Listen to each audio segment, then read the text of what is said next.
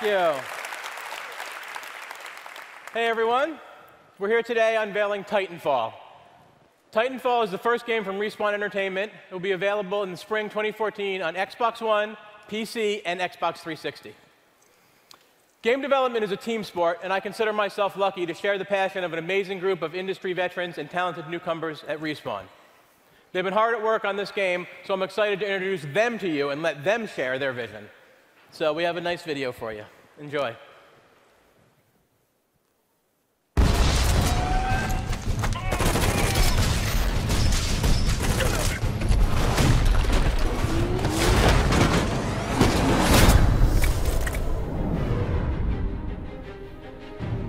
When we started on Titanfall, we had a couple main goals we really wanted to achieve.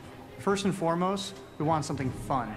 There's so many games now that are just retreading old ground, and we really wanted to do something that was so fun and unique that we couldn't put it down ourselves. The thing that is most exciting about the project is how we have this unusual blend of the scale of Titans and pilots fighting each other. We also take this sort of high degree of polish that we're accustomed to seeing in single-player games and infusing that into a multiplayer experience. Even though it's a multiplayer game, we really wanted to create a single-player feeling world. We wanted to make the worlds a lot more compelling and relatable to the players. One, because you get an emotional attachment to it, and two, it helps in tactical awareness. You feel as if you're not just part of a multiplayer crew of, however many people. You're not just there with your friends, you're with this living, breathing world that reacts to you. You walk in and you're like, yeah, I'm the man. Like, you just have that vibe. Go, go, go! Take your squad up this road! The Titans are extensions or evolutions of modern experimental exoskeletons. We treat it as if you're looking at the ultimate evolution of a battle tank. We're really trying to redefine what you think when you see giant robots on screen. They're not lumbering, they're really fast, they're agile, they're fun. There's a lot you can do with them. We wanted to make a game that pitted two different kind of play styles and almost two different games on top of each other. Naturally, it was a real challenge to balance the two to make sure that the Titans felt quite agile and fairly quick without overrunning the pilots completely. The Titan versus Titan experience could almost be its own game, and the pilot versus pilot could be its own game.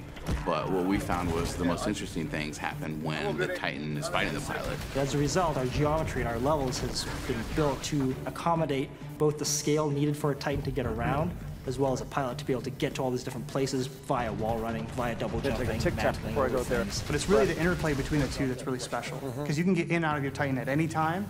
It's a really quick, seamless interaction. And the IMC. Battle projection say it's gonna be real close.